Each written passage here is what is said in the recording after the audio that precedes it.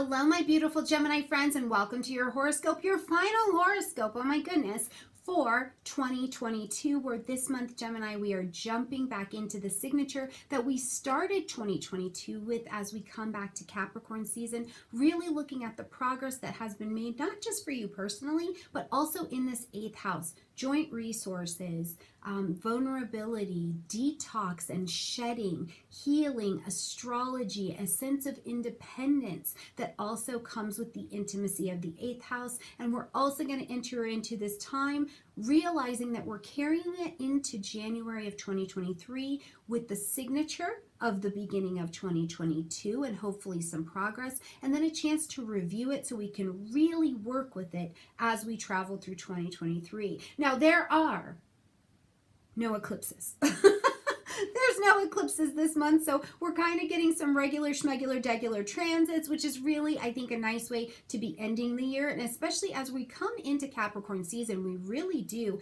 have to get a little bit more reserved and organized and kind of steadfast in what we're doing. So it's a nice enough energy, I think, to move us forward, right? Now, we've also got a full moon happening in your sign, so what a great time to be ending the year. Shedding, saying this is what I'm done with.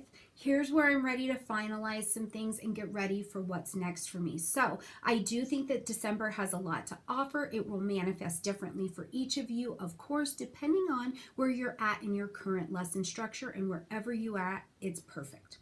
All right, Gemini, let's jump in and see what's going on this month. So right at the beginning of the month, we've got Neptune coming out of retrograde in the energy of Pisces at 22 degrees. So make sure you are checking that on your chart, okay?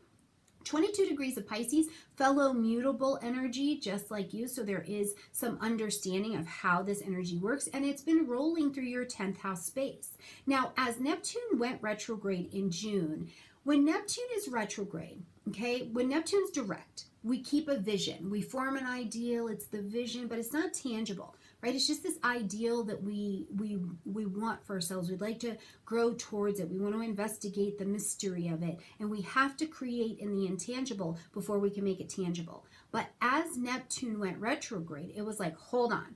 Full on reality. Everything's concrete. There's no real break. You can't just kind of tap out into the vision. It feels harder to sometimes create a concrete vision for yourself because it's like, well, I mean, I don't have the same childlike faith that it's all going to work out or that this is going in the direction that I want, you know, without being able to just kind of create in the intangible. So instead, during a Neptune retrograde, where I think it's very useful is that the curtains are lifted, the blinds are lifted, the veil is lifted, whatever you want to call it, those rose-colored glasses come off and you're like, that vision for my life doesn't work.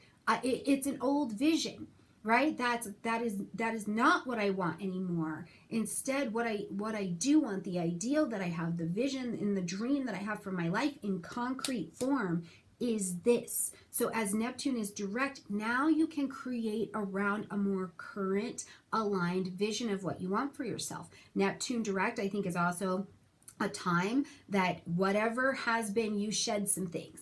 Right? Because Neptune and Pisces energy are also helpful for dissolving things. So what dissolved for you around your 10th house? Career, soul level calling, your reputation and your title that we call you in public. You know, are you mom? Are you dad? Are you grandma? Are you grandpa? Are you employed? You're retired? What's your title that we call in public? You know, was there actually a company or a business idea that you released because you're like, that's not for me anymore, and now I'm going to build forward with what I have? What are you finalizing in that area? All of these things you'll see continue to play out as Neptune moves its energy forward. And Neptune is also an outer planet. So it's like the universe and your society also make space for you to play out the new vision, okay?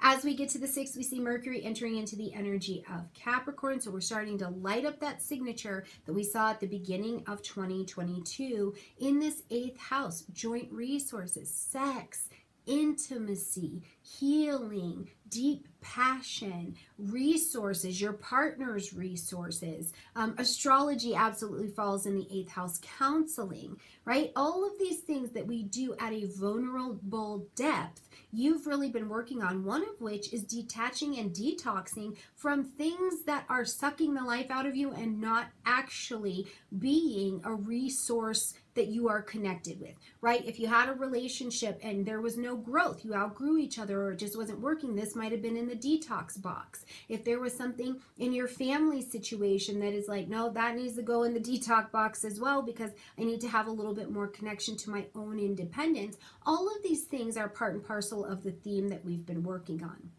Now, when we get to the 12th of December, what we're going to see is Mercury entering into the pre-retrograde shadow time, getting ready for its retrograde. So I want you to start watching your chart at 8 degrees of Capricorn all the way to 24 degrees of Capricorn. These are the degrees of review for the Mercury retrograde through this 8th house. Now, before we get busy really kicking the 8th house fully into gear, we're going to have a full moon on the 7th in your sign at 16 degrees.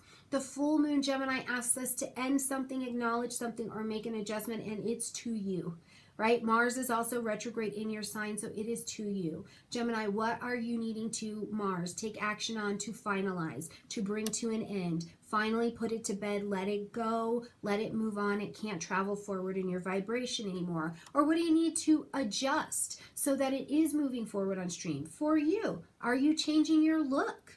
Are you changing the way your physical or your external environments are shaped and formed and decorated so that they really feel like Gemini and they're helping you succeed with where you need to go next? Whatever it is, we've got this really nice Mars retrograde energy in your sign to help you redesire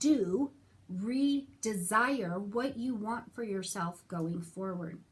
As we get to the 9th, Venus is going to move into the energy of Capricorn, okay? So now we're attracting into this 8th house. So, you know, you're like, I value things that allow me to achieve. I value my healing. I value my therapy work. I value my collaborations. I value my body, my sex, my intimate connection with the universe, with other people, with myself, with my independence, right? This is a great time where if you needed to apply for a loan or some kind of resource, you're doing taxes, death, debt, whatever you're working on, birth, right? This is an attracting in energy, but it's got long-term success or long-term project attached to it because it's Capricorn work and it's an earth sign. So it's very much so in the material plane what you're calling in.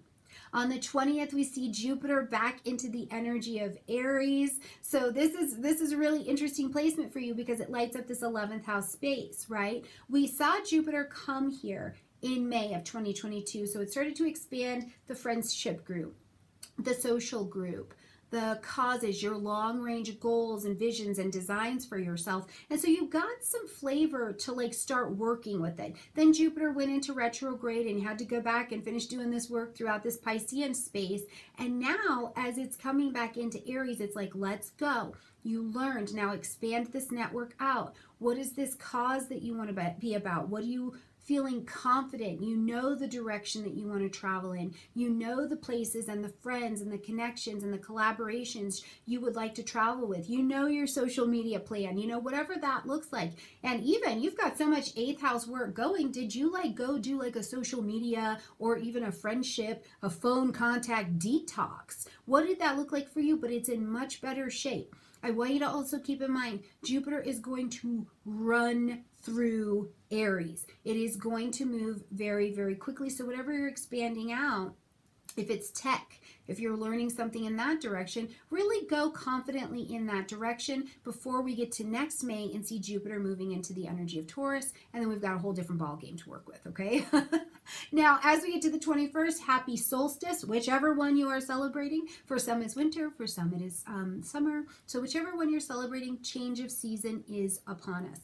Lighting up the 8th house arena of Capricorn, okay? The sun's bringing light, heat, life, and vitality. We have also got Pluto here. We've got Venus here. We've got Mercury here. We've got a lot going on and concentrated into this 8th house. And then when we get to the 23rd, we're going to welcome in a new moon at 1 degree of Capricorn. Very beginning. So truly, Plant your seeds of intention, Gemini, for getting organized, for looking at where you need more self-discipline in this 8th house. Where can you teach? Where can you share during this lunation about being self-disciplined that actually helps and benefits somebody else? But really, get yourself set up during this Capricorn season for what you need to do that is going to create long-term success. It's going to create long-term commitment that is beneficial to you and to another resource, right? Long-term commitment to your healing, your independence, your vulnerability, your connection with who you are. That is that root chakra fire that lights you up. At this point in your life, it is not about what used to light you up. Where are you at? Come current with your life during Capricorn season and allow yourself to get organized and have the help of the ultimate timekeeper to help you get that done. Now, as we're going to close out this month, Gemini, the ruling planet Mercury is going to officially step into its retrograde at 24 degrees of Capricorn. So now you're, first of all, remember it's the ruling planet, so some of that vitality may come down a little notch. Plus, you got Mars retrograde in your sign, so it is just not, you're not whipping and zipping. Okay, the whip and zip is for March 2023. But you are in more of a reflective review time in what you're doing, what you're thinking, how you're creating strategy for yourself moving forward, and what are the dynamics of interconnection and vulnerability. Where are your pain points, Gemini, and you need to go there and learn how to grow from that. Where are you helping someone else with their pain points to grow and create long-term success as well?